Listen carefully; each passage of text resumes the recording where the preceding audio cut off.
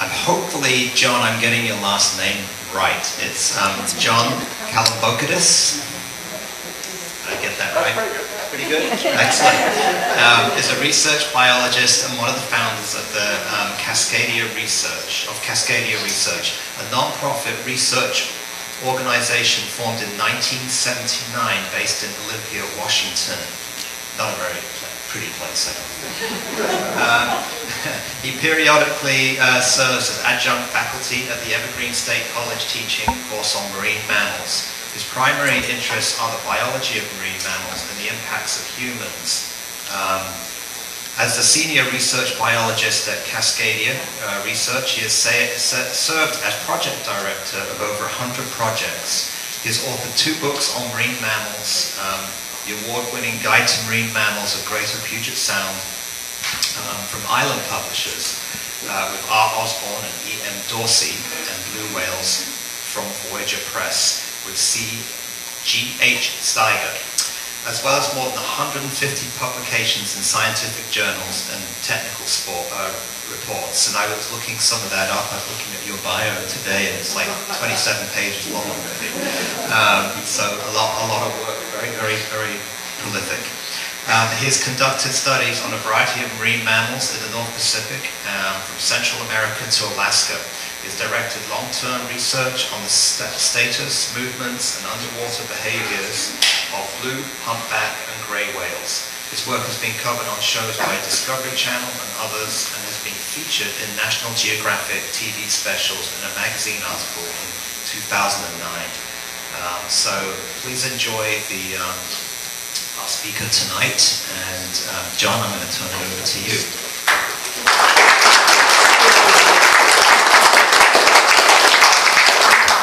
Nice to see so many people here, and a great spot that we have here. I typically launch just up the one channel there at the boat launch, and was out just last month here when we had a few more blue and fin whales on the channel, and I'll show you a couple of results that we got earlier this year. Raise your hand if you're part of the Channel Islands Naturalist Corps. Okay. So the people raising their hands here are people that go out on some of the whale watch boats and take data and take photographs that end up coming to us. And some of the results I'll be showing you tonight kind of come as a product of that work. So first I wanted to start out by thanking all of you that do that. That's really been helpful to us. It's a key part of our research. For a long time, we relied solely on our dedicated small boat surveys that would go out looking for whales, and more those kinds of opportunistic sightings and identification photographs that played a key role in our research. So I really appreciate that. You'll notice a couple of minor edits to the title from what you might have seen listed. I did sneak in fin and gray whales into the title, where I think you'd notice it just said humpback and blue whales before, because I thought it'd be fun to cover that. I put gray whales at the end, and depending on how time goes, they may get short-lived, but I for sure wanted to talk a little bit about fin whales as well. Now, our research, I started studying the large whales in the mid-1980s. That's when my research began. We actually started a project in 1986 in the Gulf of the Farallones off San Francisco Bay. There was this newly formed national marine sanctuaries that were being set up along the west coast. And the Gulf of the Farallones Sanctuary off San Francisco was one of the first of those that actually brought us in to try to learn something about the large whales that were present in the sanctuary, and to understand what species, where did they come from, how were they doing. And we started initially focused on humpback whales. We later expanded to blue whales very quickly because we were encountering them in the Pacific network. What's interesting is that we have a number of elements that we've done for a long time. The photo identification of individual animals has been a key part of our research from the inception.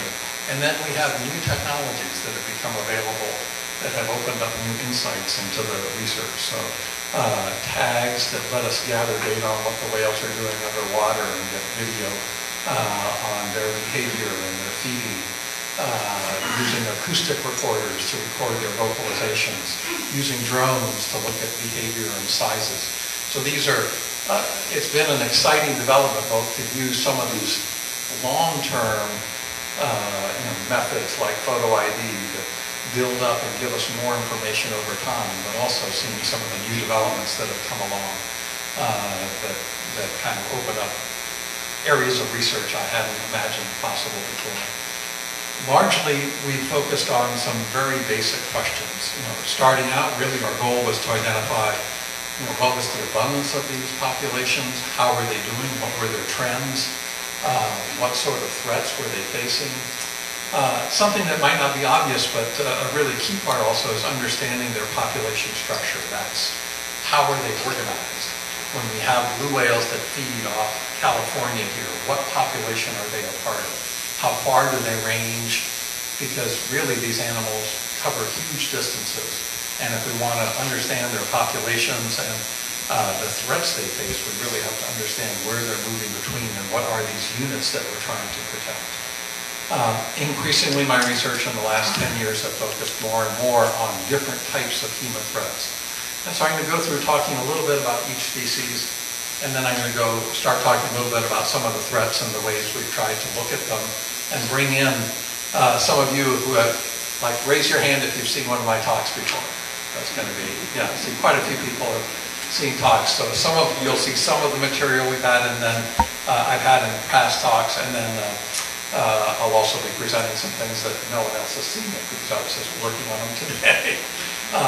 So things from this year. Okay.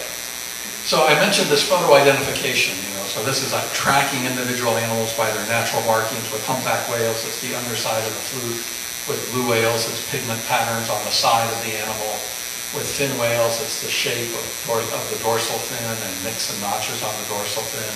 On the gray whale, it's some of the coloration and scarring and the positioning of the hump and the knuckles that let us track individual animals. But just to give you a sense of how this is built up over the years, for humpback whales, we started our work in 1986, but we have some identifications that go back to 1980 and earlier that people gathered before we started our research.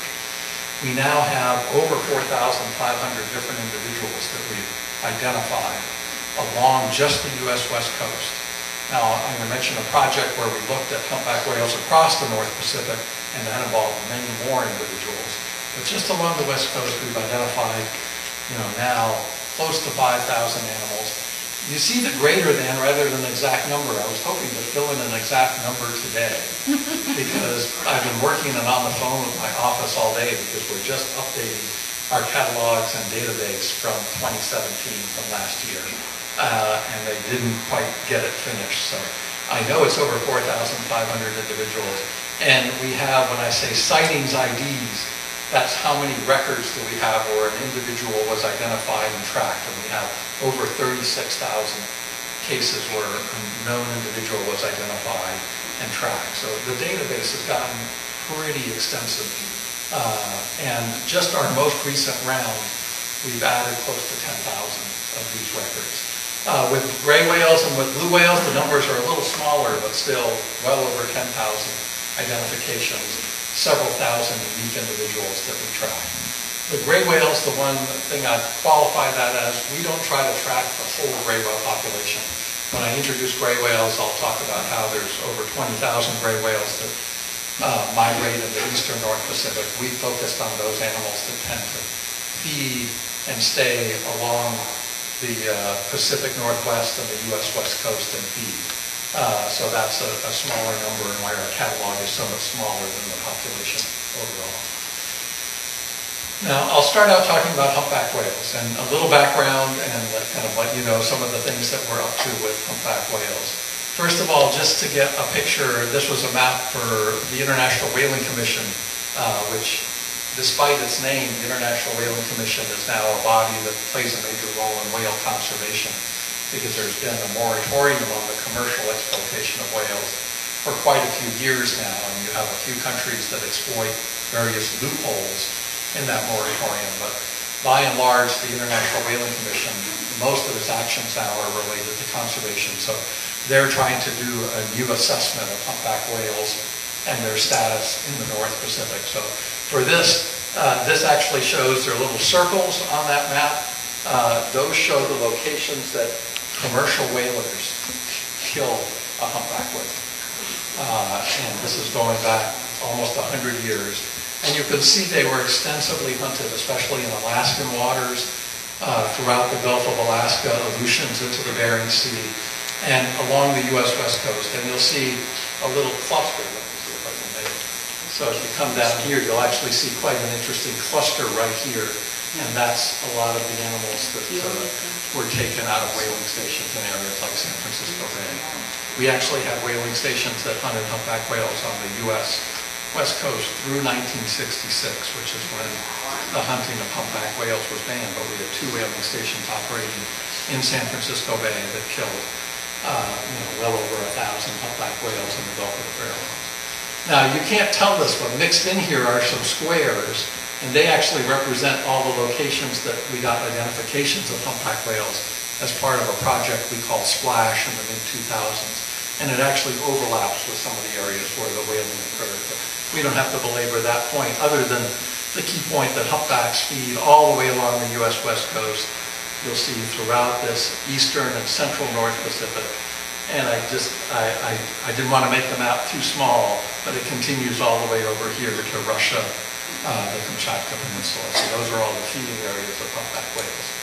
Now, in this Splash study, we looked extensively at where these humpback whales then migrated to breed in winter.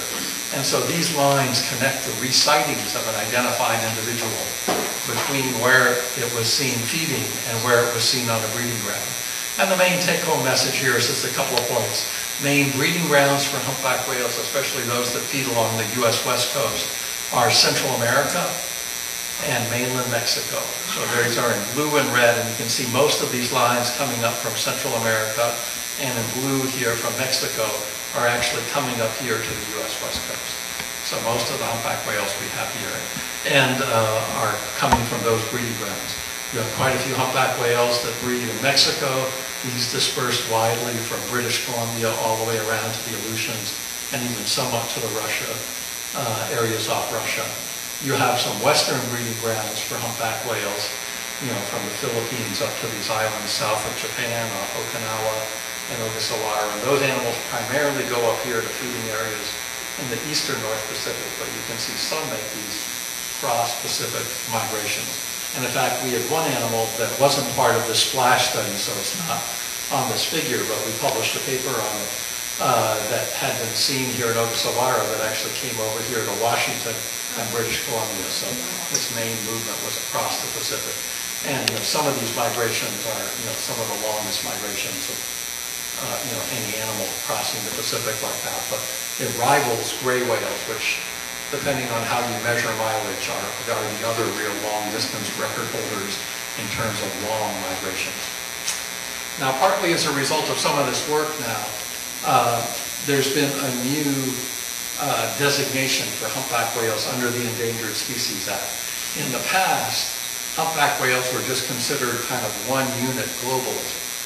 And just a few years ago, partly as a result of some of the research we and other people have been doing, they started to recognize the fact that there were many of these distinct populations. And in fact, they recognized 14 of them that were called distinct population segments, or DPSs.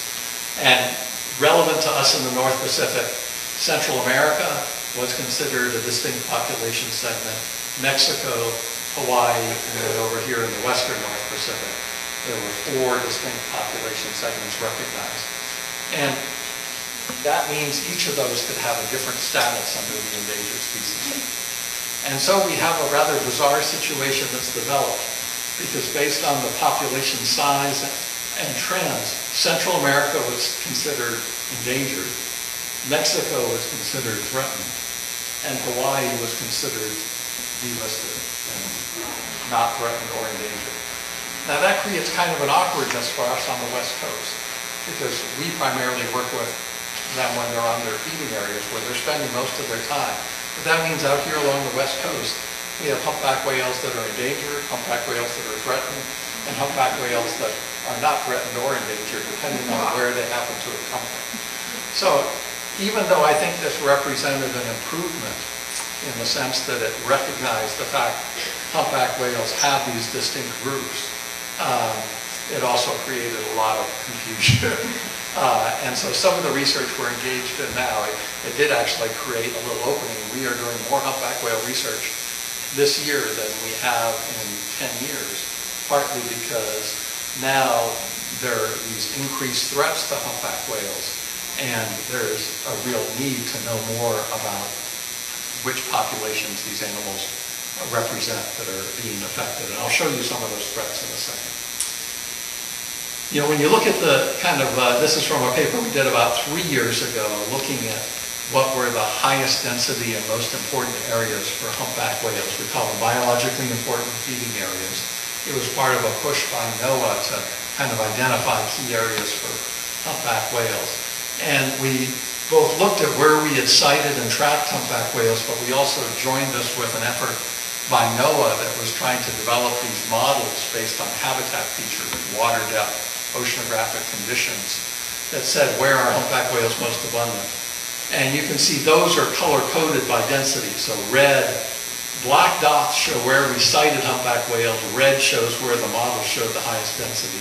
And the key thing that I want to draw your attention to is this lower right box here. And you'll see that the Santa Barbara Channel and the area really just off of here is one of the areas that was considered a biologically important area for humpback whales. You can see lots of black dots in here, or you may not be able to see it, and you'll also see there's a red color in here, and we have one of these biologically important areas marked. So this area does have a special significance in that as a result of the research that's been going on that some of you have participated in. It's now recognized as a biologically important area for humpback whales along the West Coast. A lot of the other areas are up here from Monterey Bay up through the Gulf of the Farallones off San Francisco. So that's another high-density area. You can see the coloration is red. There are lots of black dots, and there's a circled area showing that's a designated area. So that's kind of the main point I want to make from that slide. Now, I was talking about how where humpback whales go actually varies by where you are on the coast. I'm about to update this figure with the new data that hopefully will be completed tomorrow. But this still tells a pretty interesting story. Here you see a map of the West Coast from Southern California up to Washington. And then these bars over here match up with the map. And the main thing I want to show you is this first column is the proportion of animals in each of these areas along the coast that we know came from the Central America breeding ground in this case, or the southern Mexico, or mainland Mexico, or over here on the right, Hawaii. And the main story that this tells is that you'll see the biggest bars are down here for Central America, are down here off Southern California. And what this really revealed is that, especially here in Southern California, we have the highest proportion of these endangered humpback whales that breed in Central America. So this is a particularly critical area and will have added importance in terms of concern about entanglements or ship strikes or other threats under at least the Endangered Species Act. You'll see a little different pattern for mainland Mexico. That tends to peak here off central and northern Mexico. If you look at the pattern for Hawaii, it's increasing proportions of animals from Hawaii as you go north. And that only increases as you go further north. By the time you get to southeast Alaska, the vast majority of those humpbacks are then coming from the Hawaii breeding. Now, overall, the trajectory of how these populations have been changing for humpback whales has been a pretty interesting story. When we started our work in the mid-1980s, and these estimates go back to about 1990, you'll see over the next 20 years, we documented a consistent increase of about 7 to 8% per year in humpback whale abundance. In that change, sometime around 2010, those estimates of population leveled off. And I'm not going to belabor, but you see three different lines here. And these are the result of three different ways to model mathematically and estimate abundance based on those photo IDs and what are called mark recapture. So how often do you see the same animals versus encounter new animals? And this higher bar right here, which shows a current estimate of just under 2,500 humpback whales off California and Oregon that feed. is probably the most accurate. It's just one that I have to use about 4 to 5 years of data pooled together. So it doesn't quite have the level of sensitivity, but it accounts for some biases that aren't accounted for in these models. The most detailed model here is a model I can estimate an abundance from 2 years of data. It shows a little more noise, but it also shows this increase that then levels off in the last 5 years. So this is kind of exciting. We've seen what looks like humpback whales potentially having recovered back to maybe what the marine environment can support. Now what's tricky about this is in the same period, this last 5-10 years is when we've seen increased mortality of humpback whales. And it's created a little bit of a chicken and egg dilemma, which is that population reaching larger numbers? And there's some interesting things that happen because of that, then caused humpback whales to be more exposed to different human threats. Or are we seeing potentially the effect of those added human threats that's maybe keeping that population from recovering? So we're pretty sure it's the first of those, that this population has recovered to levels that look like is similar to what we think was here prior to commercial whaling. It took a while to happen because commercial whaling continued through 1966, so it took a little while for these long-lived animals to recover, but we think they have. But we do think that recovery and the expansion into new areas has put them more in conflict with some of the human activities I'll mention. One of the things that we've seen in that same time period where that population has leveled off is increasing numbers of humpback whales showing up in some areas that we didn't typically see them. And you can see I have an arrow down here off Southern California because we're much more commonly, it used to be that we would see humpback whales primarily in the Santa Barbara Channel and off the northern Channel Islands, but not too much south of there other than an occasional migrating animal. And now we're much more regularly seeing humpback whales, and if you go out on whale watch boats, you're likely to see them right now out of even places like, Oceanside or Newport Beach.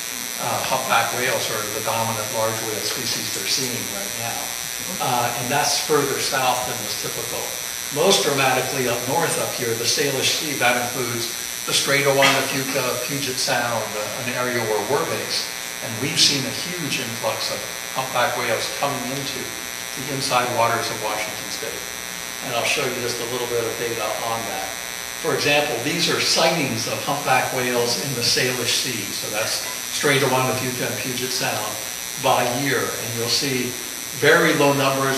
In the 1990s to 2000s, we saw very few. And then in the late 2000s, we suddenly saw this huge increase in sighting reports that's generally kept going up.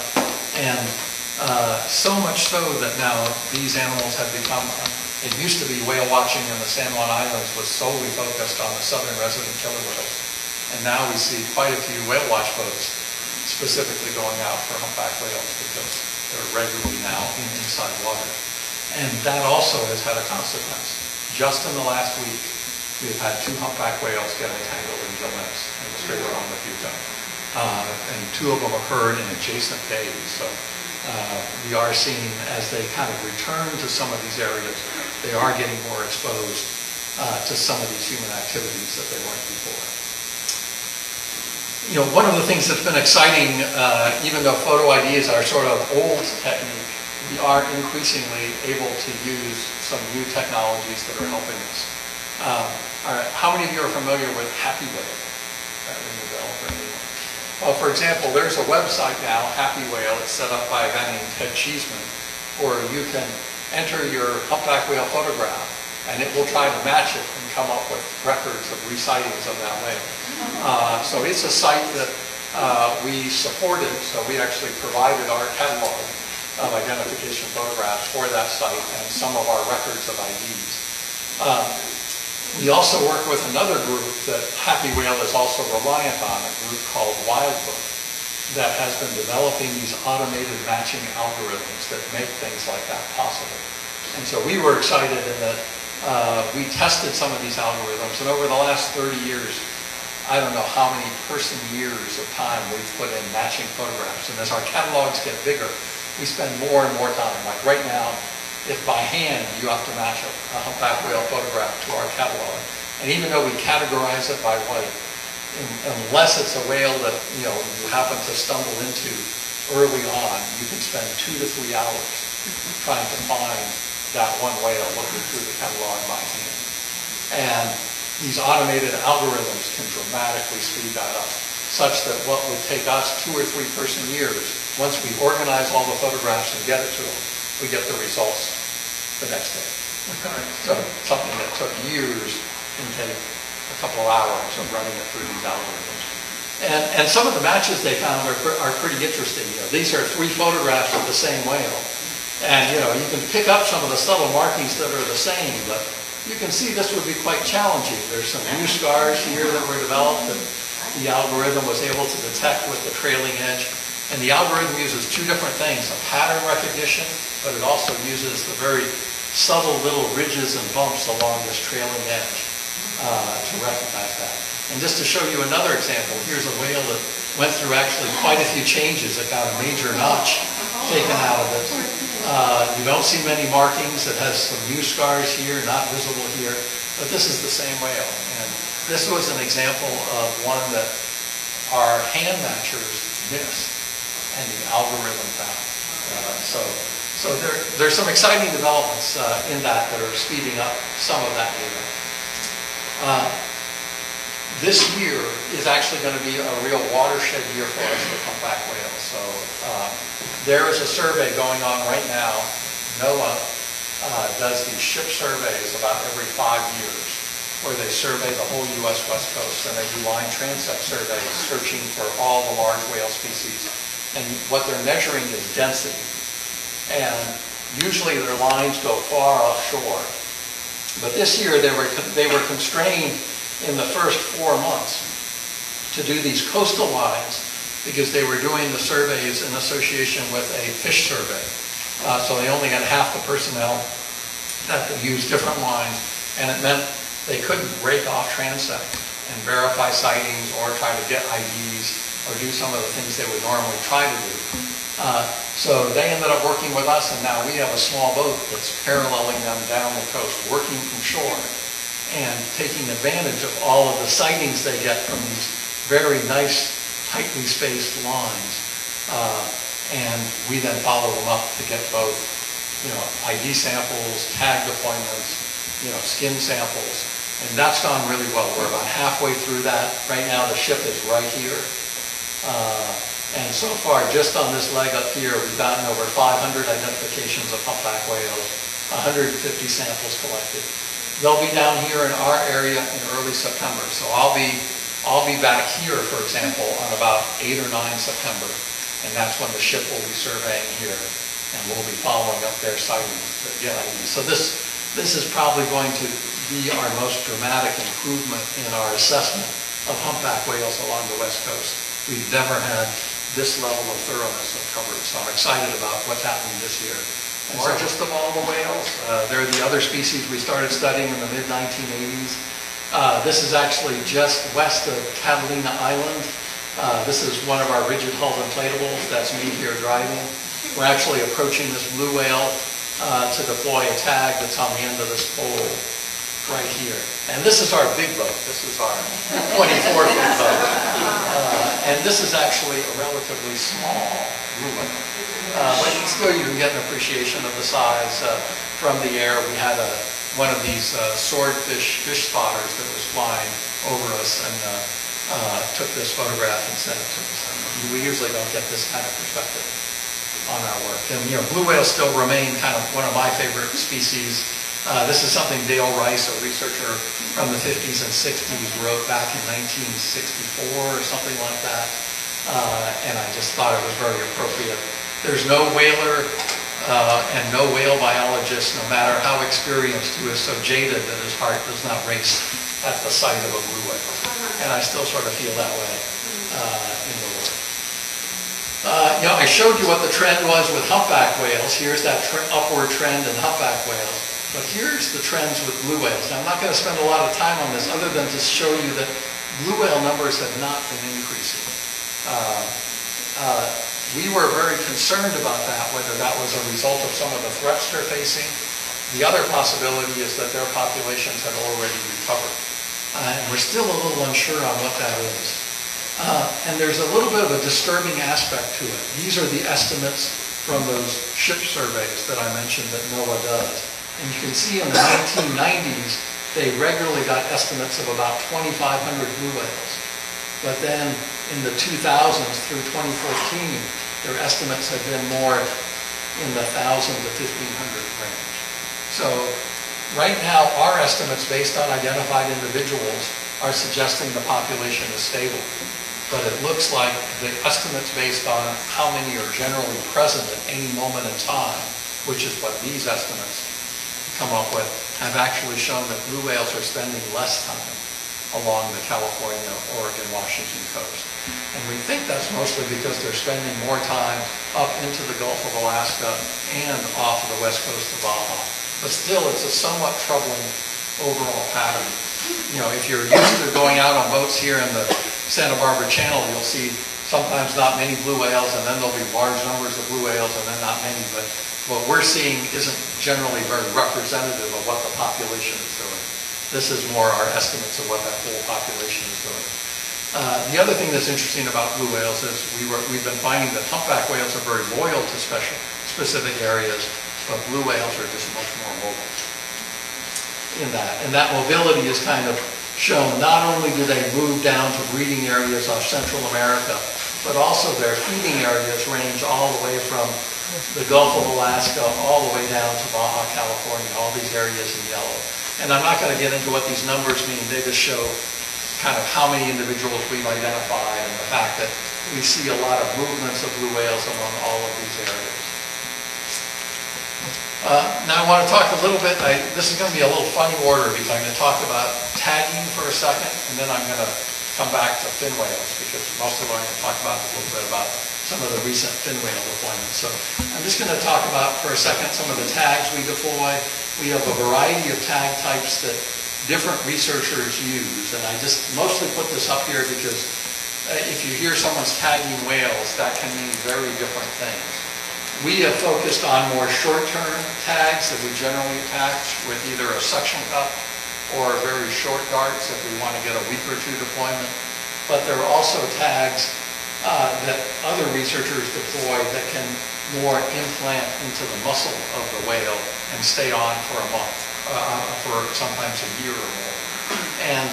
And the difference between those tags is these tags up here, these shorter-term tags, are tags you deploy and recover. And that means you can store a tremendous amount of data on them. You can gather video. You can gather acoustics. We have an accelerometer that samples 400 times a second that lets us recreate all of the movements of the whale underwater. Whereas longer-term tags that you don't recover can only transmit a small amount of information to a satellite. So the trade-off you have between these tags is short-term tags that give you a huge amount of data at very little impact to the whale, but only for very short periods of time, versus longer-term tags that are more invasive, give you less data, but can do it over long periods of time. So in reality, these different types of approaches can complement each other.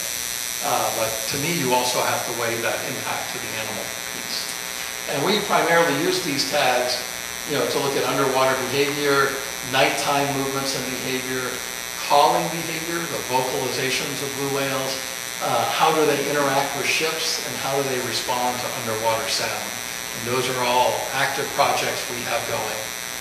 These are some examples of these different types of tags that I won't belabor right now.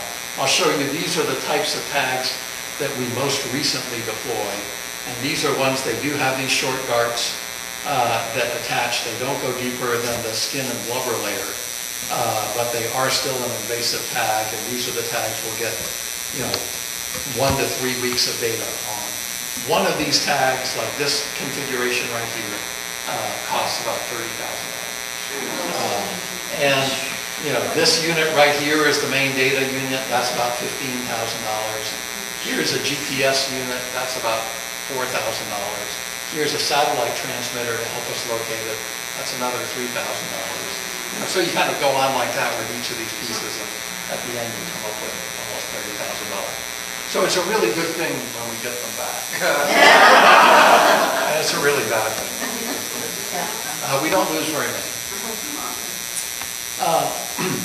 And so we use these to especially explore some of the threats to large whales, ship strikes, entanglements, underwater sound, and increasingly we're concerned about changing ocean conditions.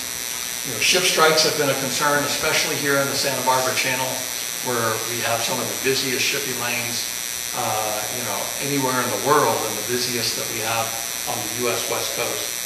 We're, frequently seeing whales that have been struck by ships. So one of the key points I try to make is that ship strikes that are documented, where a whale either comes in wrapped around the bow of a ship, or the whale is found dead, represent a tiny proportion of the true mortality. We estimate that probably only 5% or less of the whales that die do we ever get documented. So in 2007, when we had 4 blue whales wash up, struck by ships in the fall of 2007, that's when a lot of us became alerted to this as a critical issue, because that could have represented easily 20 times that many actually being struck by ships. These are just a few photographs I've taken. It makes perfect sense. You have blue whales often feeding. This here is off LA Long Beach, where you'll often get blue whales feeding right in the main path where ships are coming in. This is in the Santa Barbara Channel, an area where blue whales are often feeding just south of the shipping lanes. This, I believe, is up in the Gulf of the Farallones here. So these occur in a variety of areas. And sometimes we witness these very close calls, even with some of these animals we're tracking. This was a case where we were tracking a blue whale that we deployed a tag on, this blue whale here. It was just off the LA Long Beach Peninsula. And what's kind of wild, it's a whale that had an interesting history. It was a whale we had first identified in the Gulf of the Farallones in 1987.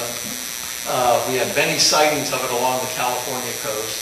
It was one of 2 whales involved in overturning a boat off San Diego in July 2014. Some of you might remember that because they actually got video footage of it.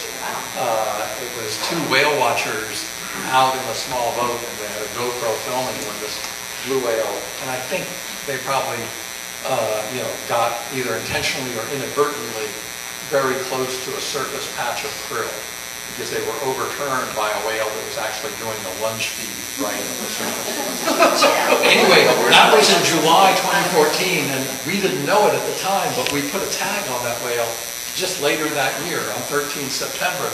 We put a tag on this whale here as it swam around the LA Long Beach Peninsula. And then we ended up watching this ship that was headed to Hawaii pretty much run over the top of this whale. And fortunately, what in all our earlier research, our key finding was that blue whales very rarely took any kind of evasive action. We had a number of cases where we had ships come within just 100 yards of a whale, and we were not seeing any change in directionality of the whale. But in this case, we did see a reaction by the whale. That's probably what saved it from being struck. This is the dive record of the whale. So it was at the surface here, it dove down, and then it was coming to the surface, and right here is where the ship came over the top, and you'll see it did this little U-turn, and turned around and did not come to the surface, and dove back down to about 100 meters, and then waited to come to the surface till the ship had come by. So it did demonstrate that in a few cases, and fortunately this was a ship that was moving slower, the whale was able to dive, and avoid surfacing. But this occurred at a distance that we estimated was on the order of 50 yards or less. We actually had trouble measuring exactly how accurate, because even like the ship's position you get from an AIS, a recorder that's on the ship, but like these ships are several hundred, 300 yards long, so where was that AIS recorder on the ship? All of that mattered in trying to precisely measure how close this whale got to the ship, but we think it was about 50 to 80 meters that it got, and it just barely avoided being hit. Now these whales, the most dramatic case was a tag we deployed in 2016 off the Gulf of the Farallones, and that's an area that is right at the exit to San Francisco Bay, and there are 3 sets of shipping lanes that come out. And this whale ended up spending large amounts of time feeding in every one of the shipping routes that ships use to come and go from that area. And then we could use acoustics on this tag to see how many times did a ship come so close. Normally you can't hear a ship from a tag on a whale because there's all this water flowing by the tag, and it creates this kind of sound that masks the sound of ships. But despite that masking effect, this is a close approach of a ship right here. And basically we documented that there were 14 close ship approaches that we estimate were 100 yards or less from this whale just in the 10-day period that we had this tag on this whale. So you can see how they would be at risk from those kinds of situations. We published a paper last year looking at where blue humpback and fin whales were most vulnerable to ship strikes. And in red shows the areas that they were most vulnerable. And this is blue whales, this is humpbacks, this is fin whales. And the main thing I want to draw your attention to is all the red here in Southern California. So right in the area we are, from estimating both the amount of ship traffic and the distribution of whales, we were able to show where were blue whales most at risk. And it's right here off Southern California. And the ship routes that they take out of LA Long Beach goes to the south, west, and up here through the Santa Barbara Channel. There's also this high area of vulnerability right off the Farallones as well. For humpback whales, it's somewhat similar, but a little more skewed up here to up off San Francisco, and a little less aimed right here in Southern California. And for fin whales, they're mostly affected by these along the coast routes that these ships take. This long streak of red going along here shows these ships transiting, especially between LA Long Beach and San Francisco, create this corridor that they pass through ideal fin whale habitat. So anyway, with this study, we were able to estimate what are the areas most at risk. We also were able to estimate, just with some models of avoidance behavior by whales, how likely was a whale to be struck by a ship. And no one had tried to calculate that in a kind of mathematical spatial model way. And it basically showed that it came out with results that were very consistent with the fact that only about 5 to 10% of ship strikes are documented. It came out with numbers that showed that it is quite a few animals that are being struck and killed by ships. And our estimated mortality for by year was in the neighborhood of 20 per year for blue whales, pretty close to 20 per year for humpback whales, and closer to 40 per year for fin whales. So it was the first way we had found to try to actually estimate how many ship strikes are likely occurring. Okay, I'm going to show you just a few tag data. See, I'm about 45 minutes in, so I'm going to actually try to wrap this up pretty quick and show a few videos at the end. So I won't talk past 8 o'clock. But this is showing you some of the kind of data we get. So one of the things I mentioned we are really interested in is calling behavior of blue whales. When do they vocalize? And this is a figure generated by a graduate student that works with us named James Balbush. And he's gone through this deployment from last year on a blue whale. And these are the dives of a blue whale. And each black section you see here is nighttime, and each light section is a day. So you can see this represents about 2 weeks of dive behavior by a blue whale with day-night. And one thing I'll point out first of all is you see very dramatically that blue whales are diving deeper in the day. That's why these gray lines come down to here. And look at how shallow they're diving at night. So at night they're staying very shallow. In the day they're diving deeper. The red dots show when was there a lunge. He used the accelerometer on the tag to detect when were blue whales opening their mouths. And when they do that, it brings them this sudden deceleration. So he could use that deceleration to look at every feeding event by a blue whale. I think there are something like 6,000 red dots here that he went through just on this one tag And you can see there's a couple of interesting things. The blue whales are primarily feeding down at depth. Their feeding becomes shallower as it gets near evening and the krill layer moves closer to the surface. And then you'll see very few red dots at night. And that kind of matched what we thought. But then he was excited to note there were a few nights, like right here, and right here, and right here, where blue whales did in fact feed at night near the surface. And that's why these red dots are lined up both with time, but also with depth. And so you can see it gave us a new insight into blue whales, that we knew they primarily fed in the day, we knew they spent more time near the surface at night. But now this was starting to show us that in some nighttime events, and these were primarily periods where there were pretty full moons, so we're a little suspicious, could that be altering the krill behavior? Or is the blue whale using a visual cue that it can get? So we're going to try to get this kind of data from all of the tags we deploy, mix it with data on things like cloud cover or moon, and try to figure out, is there any pattern we can come up with of why there's some timetable to feed at night? You know, one of the things that was puzzling to us is you would expect when krill is near the surface, that's when it's easiest for the blue whales to get to it and feed.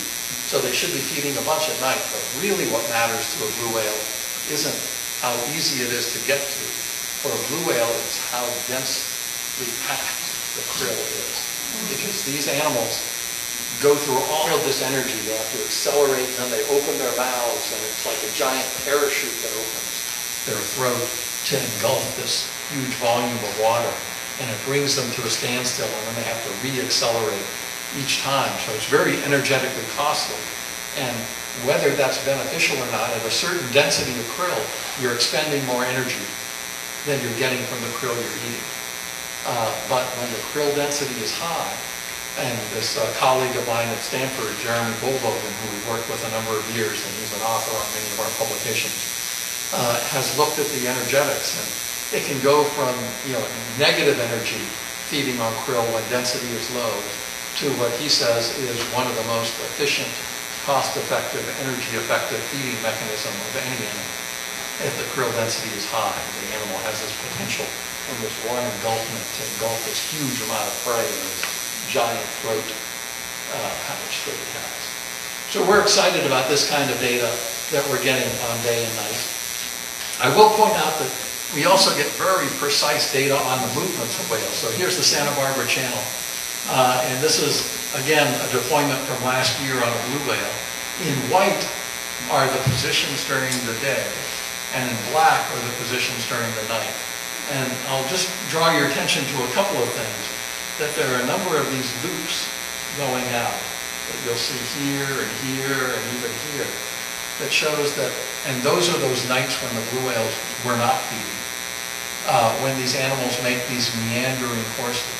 And it turns out not only are they spending more time in shallow water at night, nearer the surface, more vulnerable to ship strikes, but they're also occurring in different areas. And the shipping lanes kind of come through this area on an angle about like this. And you can see, especially like this loop and this loop, you might think, well, the blue whales are feeding down here, that'll keep them out of the shipping lane. But especially these meandering routes they do at night will actually take them into the shipping lanes right when they're spending the most time at the surface. And just to give you kind of a quick picture, is this going to work? Yeah, there we are. This is just showing a day. You can see the screen is getting lighter. This is daytime. This is the movements of a blue whale, plotting these positions, showing its movement along the shelf edge.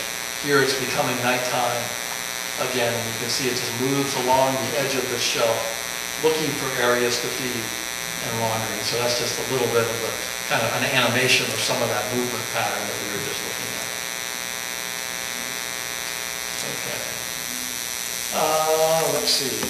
Okay, 10 I mentioned the increase in entanglement rates we've been having on humpback whales. So this is a figure of how many whales were confirmed to be entangled in different types of fishing gear by year. And you can see the numbers were pretty low, generally under 10 a year through the 2000s. But starting in 2015, it jumped up here to almost 50 a year for entanglements along the U.S. West Coast. And it's It dropped a little bit in 2017, but it was still really high. In terms of the species involved, in blue here are humpback whales, and that's what's dominated this increase. A number of other species are involved, including gray whales and blue whales, but humpback whales have been the majority, especially of this increase in recent years. So that's been, a great concern. While not all of the fishing gear is identified, the main fishing gear that seems to be involved is Dungeness crab fishery, a fishery that occurs all along the west coast. It's primarily a winter fishery, winter and spring, but it extends into the summer. And we think there's some ways that in recent years with more humpback whales spreading their distribution into more areas. And also I think with there being more food pressure, they're arriving earlier and creating a greater overlap with that Dungeness crab fishery that is most active in winter and spring. So we think that's part of the reason for this increase. There's some good news. The Dungeness crab fishermen in all 3 states, California, Oregon, and Washington, have started meeting. Working with NOAA, I've presented to each of those 3 states groups. They're trying to identify what things can they do, what gear changes can they make, can they reduce the amount of extra line that they have in the water. So there are measures they're exploring to try to find ways to reduce this mortality. Ultimately, to me, I'm sort of tempted by just the fact that if they ended the fishery earlier, it would overlap less. That there seems to be one solution that could be implemented. But that's a pretty painful solution because especially some of the fishermen that operate smaller boats are the ones that are more reliant on fishing into the summer. So that could have a pretty big impact on some fishermen. But that would be one way to try to reduce it. But that's kind of one area of concern. Okay, I'm going to just go a little faster here just to cover a few things. I wanted to mention just a tiny bit on our fin whale deployments. I mentioned I'd come back to fin whales. These are the deployments and the movements of fin whales from tags we deployed this year. And I was down here both in May and then again in mid to late June. And we deployed a couple of tags, both here down off LA Long Beach in Santa Monica Bay, and then 2 tags here in the Santa Barbara Channel. And they got some interesting data. Some of these fin whales were staying in the same area. These are color-coded by individual. But others made some big movements. This animal was feeding here off LA Long Beach over towards Catalina, but then it came and fed here north of Santa Barbara Island and also came up here just at the eastern end of the Santa Barbara Channel. And we were able to get the same kind of dive data. This is, again, dive records on a fin whale over time. Day, night, day, night, day. You'll see they have some of that same pattern that blue whales have, feeding deeper in the day and shallower at night. Okay. I'm just going to maybe show, I mentioned we've been doing a bunch of work with gray whales. One of the things we've been doing, we have a local population of gray whales that comes in and feeds in Puget Sound.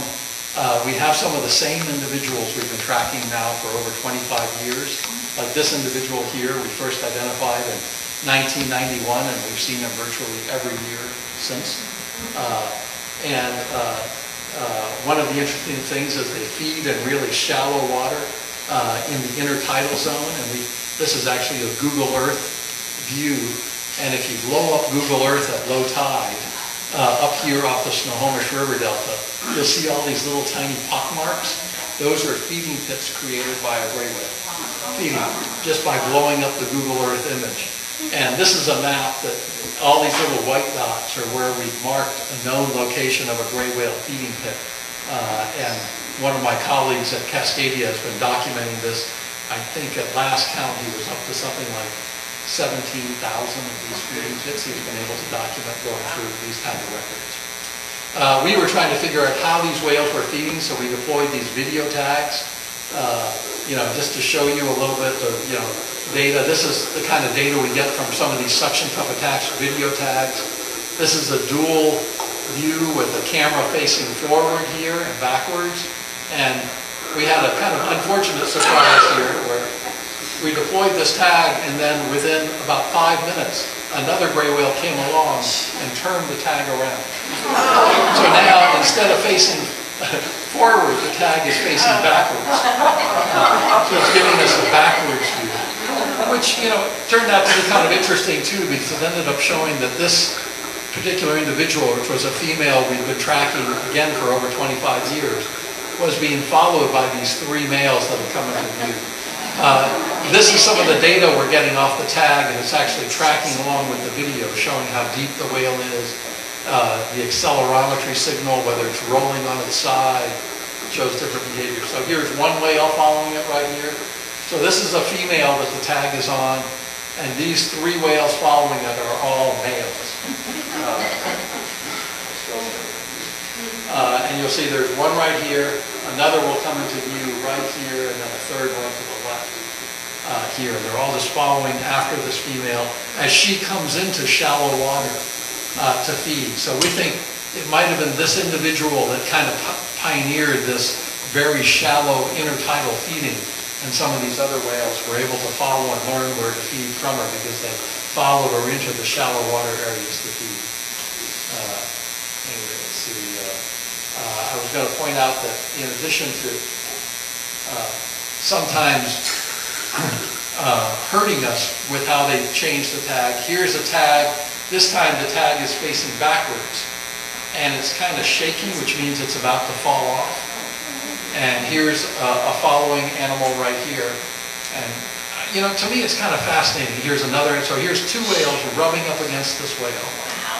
And, the social lives of these whales is very different than I expected. How much they interacted underwater. Now, these whales are just kind of rubbing up against each other, bumping each other, and these are whales that have been together for some 20, 25 years. They've come to this area, so they know each other pretty well. And then right here, this time, this whale rubs up against the tag, and now the tag is facing perfectly forward. So this deployment ended up, giving us a record deployment of 67 hours that this tag stayed on, partly because these whales kept pressing it back on. And now this tag is now facing, you can see there's the head of the whale, the blowhole is positioned exactly how we wanted it. So it actually turned out to be really useful. And that helped us out because now we could actually document the gray whales feeding in this shallow water. So here's a whale going down, almost immediately it's at the bottom. Here it is, this is the bottom, and all of these are little ghost shrimp feeding holes.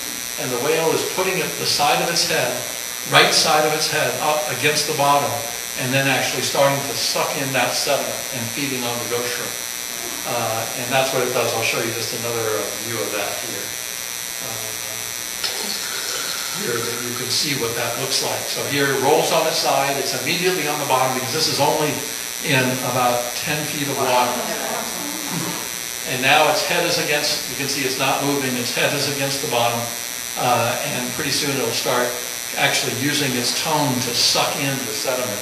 And you'll see these clouds of sediment here start to come up as it filters through the different organisms. So right here you'll see all these clouds coming by. There'll actually be a ghost shrimp that will go by here. We have a group of managers, scientists, and government representatives that worked. And the Channel Island Sanctuary has been working really hard on this issue to find ways to reduce ship strikes. And some progress was made a number of years ago when the southbound shipping lane got actually moved a mile north, which is pretty small, but we estimated that could reduce the threat to whales about 15%. Not huge, but a small change. But one of the things we ran into is that some of the areas that it would be ideal to move the shipping lanes into, like to have, instead of going through the Santa Barbara Channel, go south of the northern Channel Islands, ran into opposition from the Navy. And maybe because they use those areas as a training range. And even though ships still go through those areas, they didn't want to do anything that would increase the number of ships doing that. And if there's one action I think we could do, it would be trying to put pressure. And this is not the best political time to achieve that. So we don't have a lot of hope for that at the moment. But somehow, especially if there are another series of incidents that bring this to greater public and political attention, it would be trying to shape the Navy of that, willingness to allow shipping lanes to go through some of these lower density areas. I see someone approaching. One more question? One more.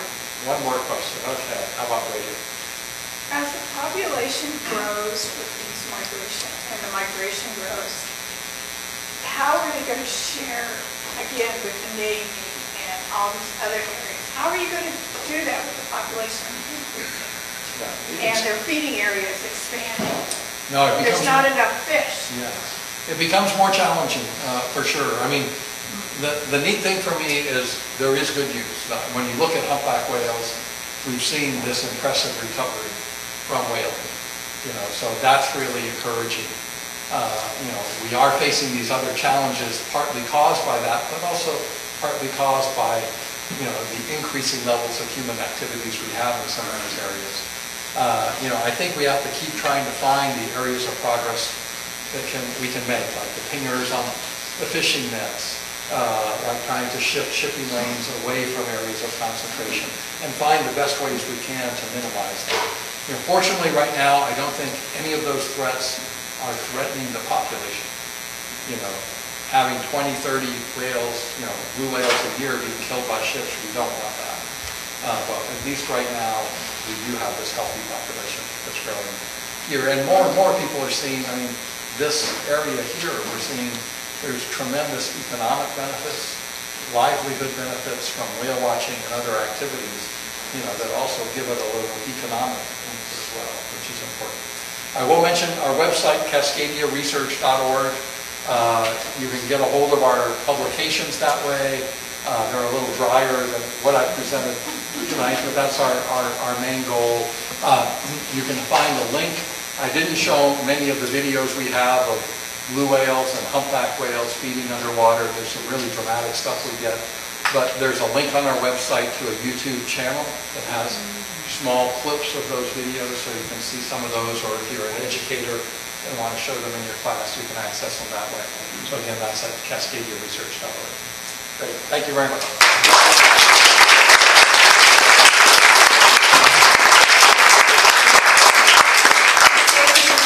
Did you want to come up and ask some questions? I will stay around.